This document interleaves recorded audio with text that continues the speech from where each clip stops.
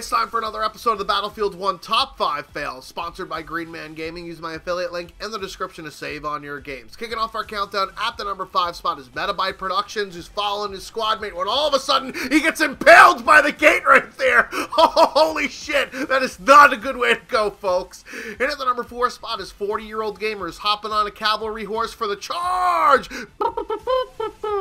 Ends up kill trading with the other guy on the cavalry horse on the other team. And at the number 3 spot is Flyly Daily here, who's in a boat watching the dreadnought explode into pieces all up in the air. But be careful, watch the skies, because that debris falls right on top of the boat and blows the shit up. Oh my goodness.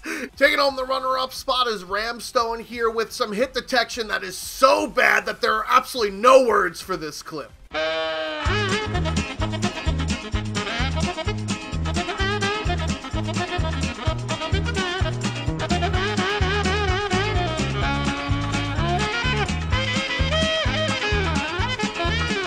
Well, I guess DICE just wanted to take some time off right there. But in at the number 1 spot is Coco44Z right here, who tries to spawn on his squad mate when all of a sudden he's in fucking purgatory. He's underneath the goddamn map, free falling towards his plummeting death. What the hell is going on in this clip? How the fuck is that a safe spawn there, DICE? You can see everybody else with the parachutes here. He looks up, that's where the map actually is, up above him. Holy fuck, this is absolutely abysmal.